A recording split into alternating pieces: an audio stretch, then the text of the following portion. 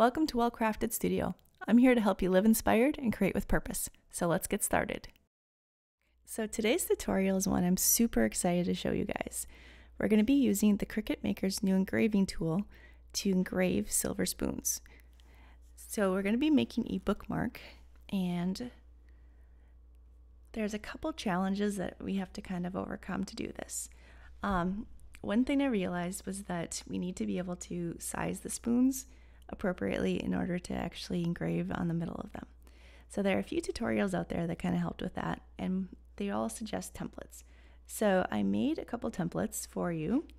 If you go to wellcraftedstudio.com and you go to the library, then page down to the templates for projects. Now, this is a free resource library that I have for my email subscribers. So right under project templates, you have the silver plate spoon template upload, the silver plate spoon template PDF for printing, and the spoon bookmark engraving design. So now the silver plate spoon template is one that you can print out in your printer, and then you can actually use the spoons that you have and size them up so you can decide which of the 3 different options best fits your spoon. Then you'll see what I'm talking as we go through this. Then we have the silver plate spoon template, it's like 3 times fast, silver plate spoon template upload. And this is actually the file that you'll be uploading into Cricut Design Space. And then the spoon bookmark engraving design is the design that we'll be putting on the bookmarks. You can create your own designs using your own text in Cricut Design Space, but for today, I wanted to give you guys one to make this super easy so that you can just grab these and go. So go ahead and upload these to your computer, and then we're going to be over in Cricut Design Space. Okay, so the first thing to do is to go ahead and grab those files that we had just downloaded. So I've already done the I like big books and I cannot lie, but I'll show you how to do the template because it's the same process. So we're going to upload image, and then I'm going to grab the PNG file. So right here we've got it. It's already got the transparent background, so we can do simple and continue. There's nothing to select or erase, so we just go to continue again. And then we're going to save it as a cut image. And there it is. So I'm going to go ahead and insert that image into a canvas.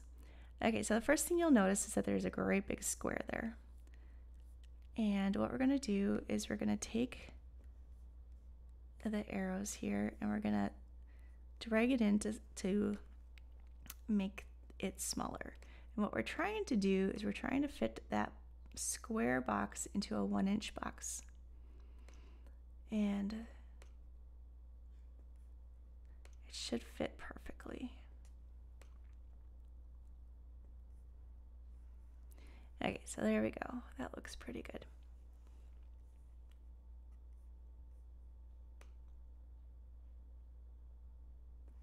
Okay, call that good. All right, so we have that and it's all ready to go. And what this is going to do is it's going to help us size this correctly so that we can then size our image. So let's go ahead and grab that image and insert it.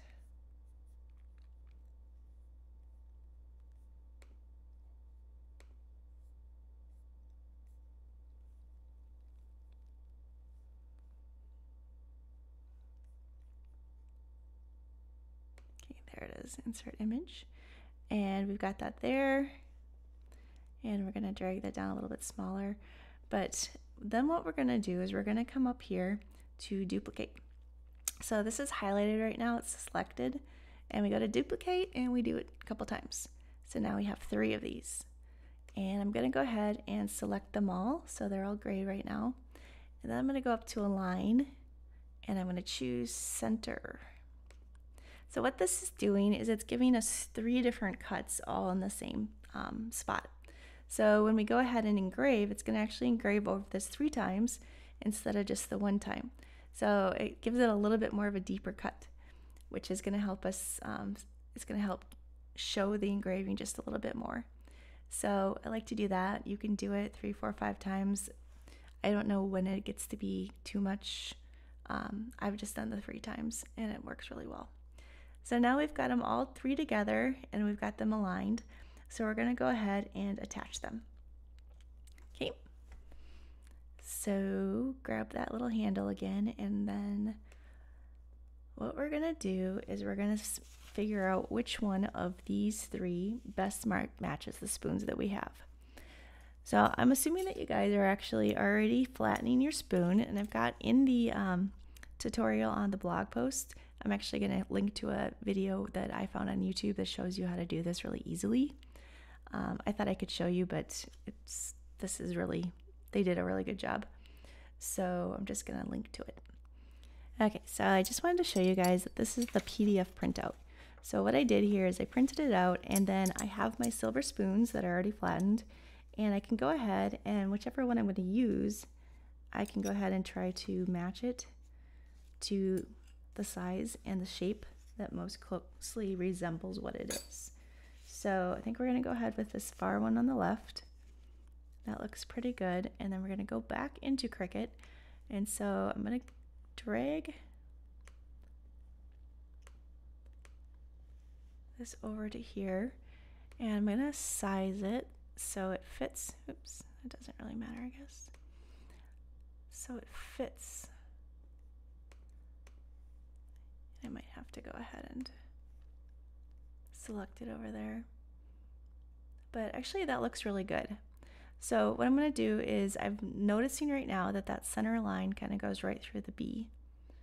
So that looks really good. Okay, so we're going to go with that. Easy. So now what we're going to do is we're going to go ahead and we are going to say make it. Oh, wait, forgot to engrave it. So I'm going to go back. So what I forgot to do is I forgot to change the line type on those. So I'm going to go up here to line type, and with those 3 big books selected, I'm going to go down to engrave. So that's going to change it so that those are all engraved lines. All right, so now we can go ahead and we can choose make it. So first thing you'll notice is that this is not on the same mat. So what we want to use the template, and we want it to use it to kind of position. So we need to go to the second mat, and we're going to click on that, and there's the 3 dots in the corner, and the option of hide selected or move to another mat. We want to move this to another mat. So we're going to go ahead and click on mat 1 and confirm it. So now both of our designs are on the same mat. So I'm going to come over here and I'm going to tape down my spoon. So when you do the spoons, it feeds into the machine this way. So I think the best way to do this is to go ahead and flip it over so that it feeds into the machine with the bowl part of the spoon. So I'm going to go ahead and find the 6 and then the 5.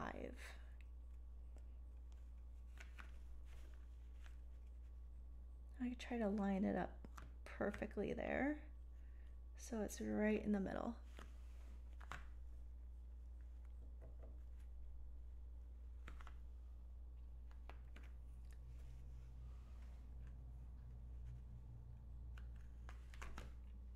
We want it to be straight.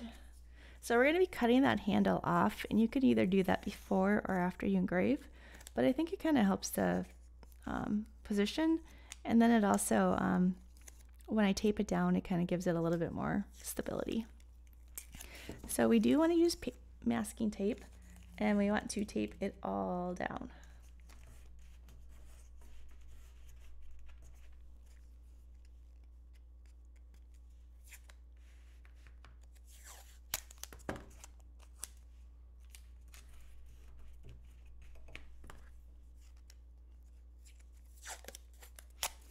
Now the goal is to keep the flat part of the spoon as pressed to the mat as possible. And so that may mean that the end part of the spoon does come up just a little bit. That's going to be okay. Now you don't want to tape over the spot where you know you're going to have your design.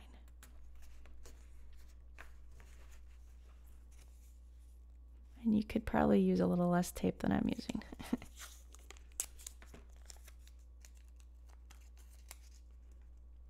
You want to tape all sides.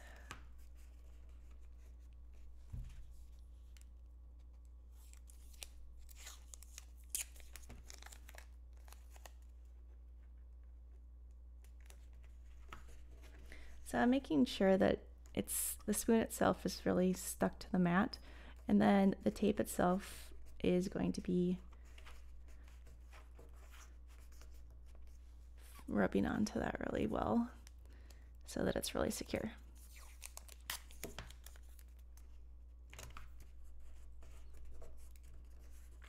So as you can see, it's very important to line up your spoon before you tape it down because it's not moving once you do.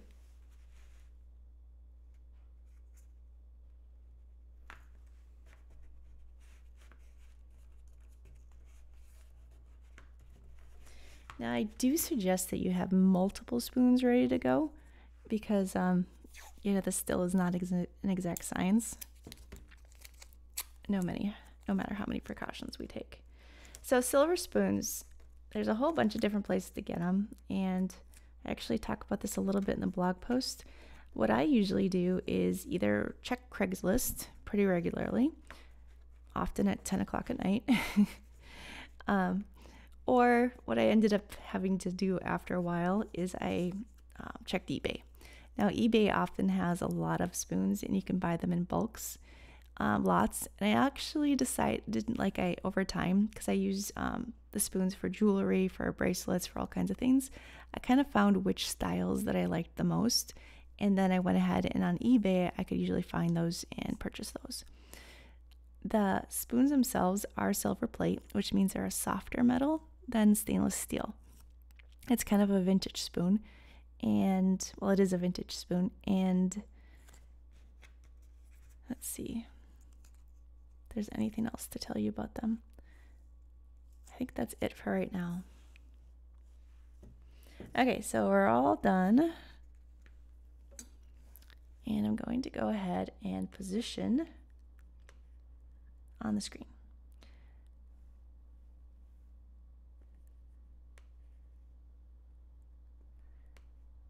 So I'm going to go ahead and connect those.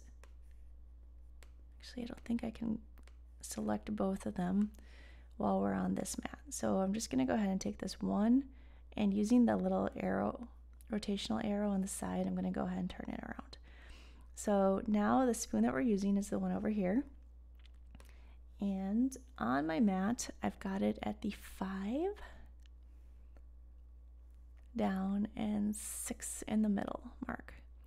And I did a really good job of getting it right up to that line.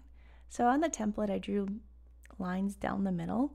And the kind of cool thing is that Cricut kind of, when you have this design, it turned it into like a outline. And so you can actually see that line, and it goes right down the middle. So that's going to help us. So now we're going to take this one and flip it around. And we're going to put it right how we had just kind of decided before, with the line going right through the B. And if you need to get closer, you can. We're working it with a pretty small design. So I just want to make sure that I have space around. Oops, you have to go smaller in order to move them though.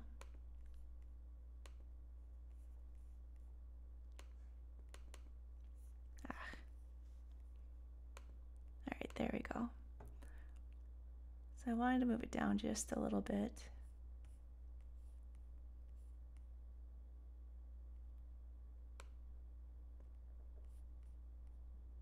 Oops. I really wish that we could select it while it's bigger, but we can't.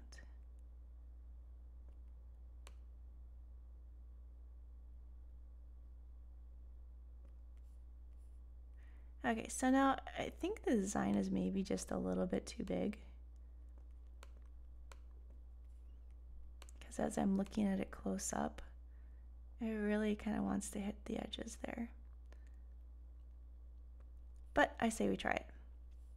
So let's look again. And it is close, but it's not on. So we're gonna go with it. Now what we need to do is hide the template. So I'm gonna go ahead to those 3 little dots again, and I'm going to click Hide Selected. So you see how it just kind of magically disappears. So there we go, and now we can click Continue.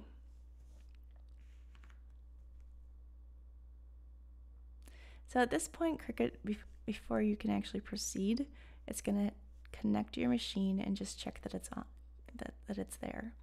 So now we're going to go ahead and set the material. Because we chose engraving, it's going to give us the engraving options. So I already have stainless steel selected as a favorite. To get a favorite, you just kind of click that little star when you see the whole list. I haven't really tried brass or copper, which are the other options for metal. The stainless steel works great. So I'm going to select that. And it's telling us that we need to make sure that we have the engraving tip in, which I do. Click that in. Okay, and then we're going to go ahead and load our mat.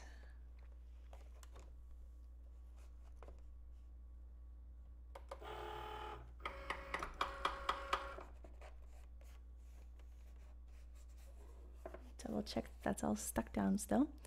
And it says load tip, clamp B, load mat, press go.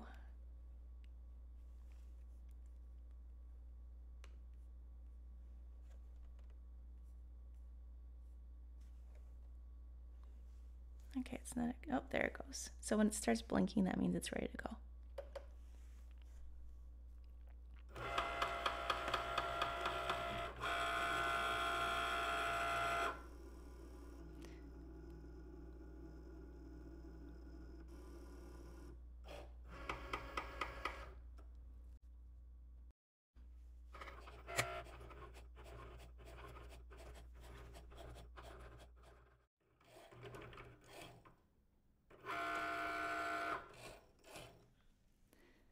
Okay, so it's all done cutting, and what I first noticed is that I didn't tape the bottom down as much or as well as I could have.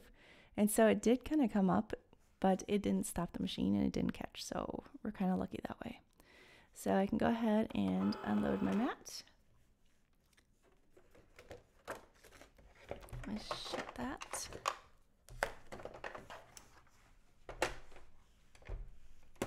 So I have a little more room here. And okay, so I'm going to peel this off. And then just kind of a little trick is we have all these little metal shavings here that are displaced because of the engraving. So I'm just going to take my tape and get those. Just kind of peel them up. So you don't really want to brush metal ever just because it could get stuck in your hand. So if you don't do the tape thing, then you're probably going to want to go ahead and use a bit of a steel brush or something, steel wool. Okay, so there we got it, and you can't see real well right now, but we're going to go ahead and add some enamel using the Impress Art and enamel pen. And there we go. I'm going to go get that and we'll set up. Okay, so we're ready to darken our metal lines. So to do that, I have the Stamp Enamel Marker by Impress Art. You can use a black Sharpie. That's kind of a little known tip. However, I really like the enamel markers. It's a really dark, deep black, and it gets right down into those grooves. So we're going to do this. We're going to just go ahead and take it off. And I'm going to fill in the lines like so. So the Stamp Enamel Marker, the company Impress Art created all these for metal stamping. And this project that I'm doing with the silver spoons is one that I originally did with metal stamping. So we're going to let that sit. So on my blog, I just did a post on stamping metal keys. And again, that same premise of that is something that we can go ahead and take into the Cricut Engraving tool, and we can use that same process of creating a key necklace, only instead of metal stamping, we can go ahead and engrave it. So this is an example of a bookmark that I did that is stamped. So what we're still going to do is we're going to cut this and then we're going to bend it. Okay, so I waited a couple minutes for this to dry. And I'm just going to rub it back with a paper towel.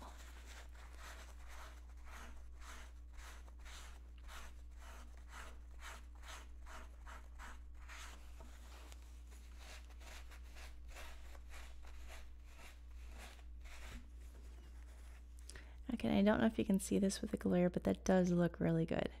So if you want to, you can go ahead and repeat the process if it didn't get quite as deep as you want. And I'm noticing now that now that I can see it a little bit better, that I did go off the edge of the spoon just a little bit with my design. So I might want to do that again, but for right now, I'm just kind of excited that it didn't stop the engraver or jam anything up. Okay, so the next thing we're going to do is we're going to cut the end of our spoon off, and then we're going to go ahead and pound it flat and then grind it. Okay, so the next thing we're going to do is we're going to cut the handle, then we're going to grind our hammer, and then we're going to grind it. And then we're going to bend it. So I have a couple of them done here. So I'm just going to use this 12-inch bolt cutter. I think I got it at Harbor Freight. I'm just going to go up here, probably about an inch, inch and a half, and then just go ahead and close that.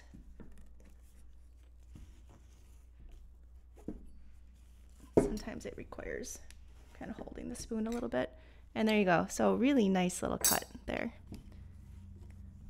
And then I have this extra little piece I can use later to make a pendant. Okay, so we're ready to go ahead and finish the spoon's handle. So we've got that cut on there and it's kind of rough. So what we want to do is smooth it out and kind of flatten it a bit. And in order to do that, we're going to be using this anvil, which I got from Harbor Freight, the little Impress Art hammer that I have. And it's got a ball peen hammer, and that's really what you need is this ball, because that's going to kind of push and move the metal to flatten it. And all you have to do is go ahead and hold it and then hit right here. And you're kind of hitting at an angle because you're kind of pushing the metal to get it to where you want to go.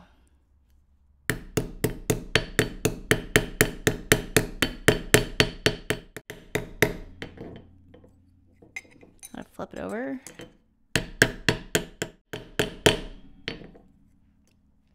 Okay, so as I was hammering, I was kind of adjusting just a little bit and holding it at a little bit of an angle, because what happens then is it's getting it smaller or kind of flatter and flatter at this end as you go, kind of splaying it out even more.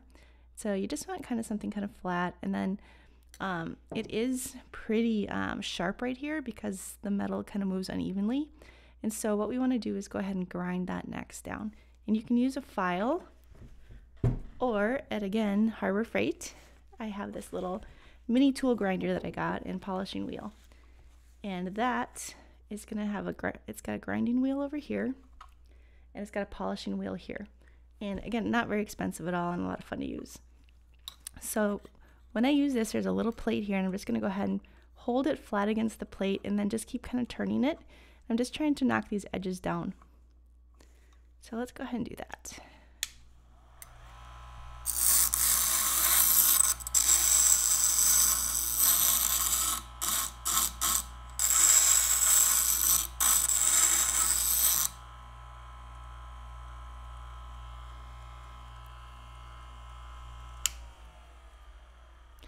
Okay, so it's nice and smooth here now, but it still has a little bit of roughness down here. And so I'm going to go ahead and flip it over and then just kind of hold it against lightly. And I'm not pushing or forcing at all. It's really light movements. I'm letting the wheel itself do it for me.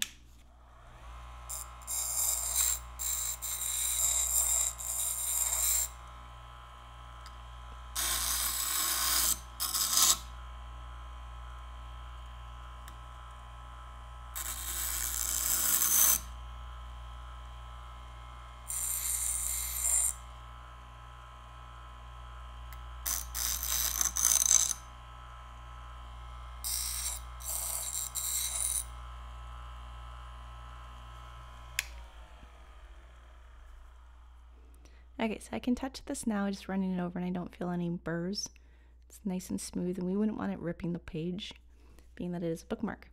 Okay, and so now the next thing we can do is go ahead and bend this handle. So I'm going to grab my pliers, and you can use a vise if you have one. You just go ahead and insert and then bend, but this works perfectly fine too. So the metal's going to want to bend at its thinnest part, and so it's not going to want to bend up here, it's going to want to bend here. And we want to put the pliers on the other side of where the bend point's probably going to be. And then we're just going to go ahead and create an angle here. And I'm pushing against the flat side of the bowl because I have more leverage. So it's a little bit more of a 98-degree angle right now. And so at this point, what we can do is take it back to our anvil, and we can go ahead and just knock this down a little bit more.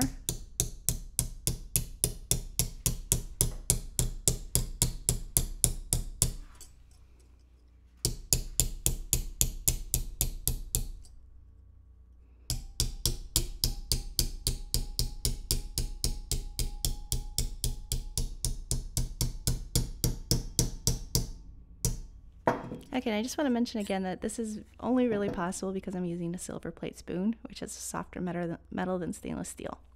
So we want to leave a little bit of a gap here because that's where it's going to hook the pages. And it's a little bit wide right now. I think it's about 1/4 inch. So that's going to hook a lot of pages. So I think we're going to just go ahead and do it a little bit more. We just don't want to do it all the way down. And if it was to go all the way down, then we could just take the pliers and bend it again. No big deal. All right, so there it is. So now just the finishing touch. So I'm going to use the grinder again, but I'm going to polish it. So I use the polishing wheel, and I'm using these two different sticks. One of them is red usually, and one is white. The red is more of a rougher. It's got a little bit more pumice or sand or something in it, and that's going to take that finish. It's going to like kind of polish it up a little bit, and then this one's going to polish it up a lot. So you start with the rougher and go with the smoother. And to do this, we're just going to turn the wheel on. I'm going to apply some right to this felt roller here. And then I'm going to use this. So, cool.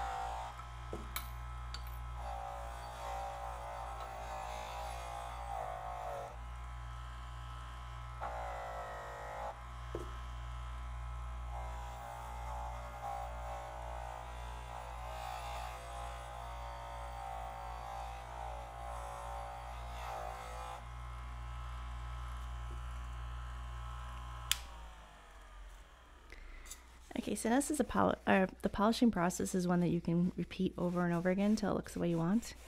So it does heat up the metal, which doesn't bother me, but that helps kind of melt the wax a little bit. And just rub it with your paper towel.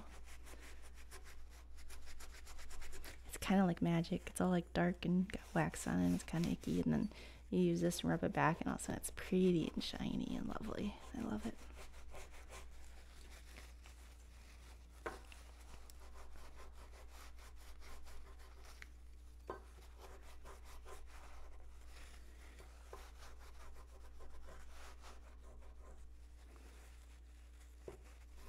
Okay, so I'm just going to repeat this a few more times and just kind of really shine it up. But I like how with the shiny part that now I can go ahead and see my my engraving just a little bit a little bit better, and I think that it looks really nice. I just wanted to point out too that if you wanted to kind of bend this all the way, this would make a really good what do you call it, necklace, pendant. Maybe we'll do another video on that. All right, so I'm gonna finish this up and I'll bring you guys back and show you the finished product. Okay, so I finished shining this one up, and I hope you can see here, and I'll take photos too, and have them on my blog post. But this one is the one that we just shined up, and it's really, really, really shiny. And what happened is we lost some of that darkness, So it has kind of your typical engraved look where it's just the metal's been engraved. So this is the one that we didn't shine up, and you can see the lettering a lot better because that darkness is still set into the groove. This is actually a stamped one that I did with metal stamping, which is the traditional technique, and that you can actually see the letters a lot better, I think. However, you're limited to the fonts that you have, or the ones that you've purchased, and the designs that they have already made out of metal stamping. So it's a much more limited, I believe, than what we can do with the Cricut, because with the Cricut we can do, again, any design that we want. We can draw, we can type, we can do anything we want. So there's a lot more possibilities here that I really think for people who want to be creative. So the bookmark itself is something that is actually really pretty popular at craft fairs. People like the vintage. You can also take maybe your grandmother's silverware, or if you find some somewhere else like eBay, that's great too. I actually went and found my grandmother's set or style, but not her particular. It's not hers, but I found it on eBay, the style that she used for her wedding silver, and then made jewelry out of that. So it's kind of a fun way. And for Christmas, a good idea is to go ahead and take that same silverware or something like it and create ornaments. So I think you can do a lot with this. I'm excited to see what you do. Thanks for watching this tutorial, and if you found it helpful, please like, comment, or subscribe below. And for more tutorials like this, visit wellcraftedstudio.com.